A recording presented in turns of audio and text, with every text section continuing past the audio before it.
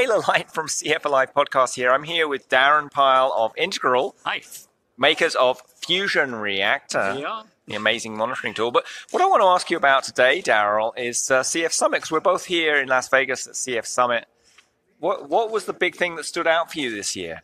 For me, how active it's been, the people. They've been absolutely brilliant. So we found that people have been very lively, coming up, asking loads of questions. Sometimes at the events, it can be a little bit slow. You're not sure what's going to happen.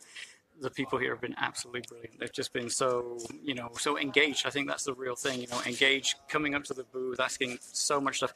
And a lot of new people too. So not just talking about people that know Fusion Reactor or know ColdFusion, but a lot of new people coming into the ColdFusion space. So it's been really good. Yeah. So if anyone watching didn't go to CF Summit, what would you say to them? You definitely need to get to CF Summit, no question about it.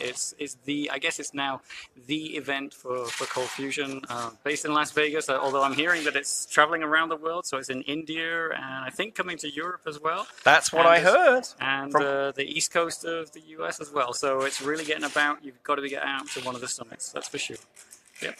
All right, thanks so much, Darren. Yeah, take care.